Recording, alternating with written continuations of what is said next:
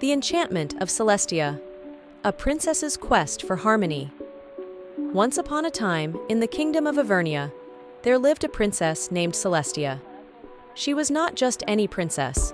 She was known far and wide for her kindness, intelligence, and love for the natural world. Celestia had a deep connection with the enchanted garden within the palace grounds, where flowers bloomed in every color imaginable and magical creatures roamed freely. One sunny morning, as Celestia strolled through the garden, she noticed that the once vibrant flowers seemed dull and droopy. Concerned, she approached the wise old gardener, Aurora, who had tended to the garden for generations. "Aurora, what has happened to our garden?" Celestia asked, her voice filled with worry. Aurora, with a sigh, explained that a curse had befallen the garden. The curse, cast by an envious sorceress long ago, drained the life force from the plants and animals, turning the vibrant paradise into a shadow of its former self. Determined to save her beloved garden, Celestia embarked on a quest. She consulted the kingdom's scholars, delved into ancient books of magic, and sought advice from mystical creatures that dwelled in the nearby forest. After days of research and exploration, Celestia discovered that the only way to break the curse was to find the Tears of Luna, rare magical crystals hidden in the heart of the Whispering Woods.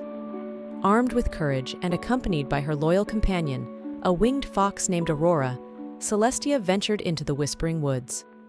The forest was alive with whispers of ancient secrets and hidden dangers, but Celestia pressed on, guided by her determination and love for her kingdom. As they journeyed deeper into the woods, facing trials and overcoming obstacles, Celestia and Aurora encountered a tribe of forest sprites. These mischievous yet friendly creatures agreed to help Celestia in her quest, intrigued by her pure heart and noble cause. With the aid of the forest sprites, Celestia reached the Crystal Grove, where the Tears of Luna grew beneath the moon's gentle glow. However, the grove was guarded by a formidable creature, a guardian spirit named Sylvanius, whose task was to protect the crystals from those who sought to misuse their power. Sylvanius, impressed by Celestia's sincerity and bravery, challenged her to a trial of wisdom and empathy. Celestia listened attentively to Sylvanius's tales of ancient times, shared her own experiences and dreams for a harmonious kingdom, and showed compassion for the Guardian's lonely existence. Moved by Celestia's understanding and kindness, Sylvanius granted her access to the Tears of Luna. Celestia carefully gathered the shimmering crystals, each one reflecting the moon's ethereal light, and thanked Sylvanius and the forest sprites for their guidance and friendship. Returning to Evernia, Celestia used the Tears of Luna to break the curse that had plagued her garden. As the crystals infused the soil with renewed magic, the garden burst into a riot of colors, and the creatures within it danced with joy.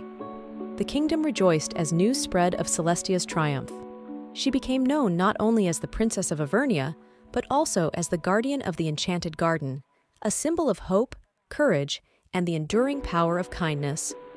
From that day onward, Celestia dedicated herself to protecting the natural world, ensuring that harmony and beauty flourished in her kingdom and beyond.